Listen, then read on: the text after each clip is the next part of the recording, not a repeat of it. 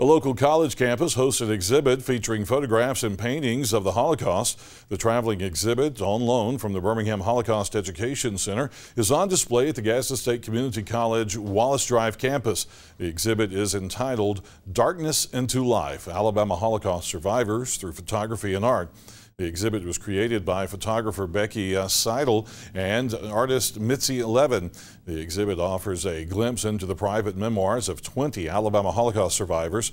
Second-generation Holocaust survivor Esther Gerson Levy spoke about her mother's experiences during the opening yesterday.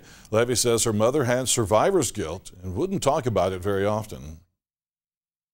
I tell her whole story and everything that she went through, and I end it by saying that my parents never taught us to hate anyone, but to treat everyone with the respect and kindness and do what we can to make the world a better place for everyone.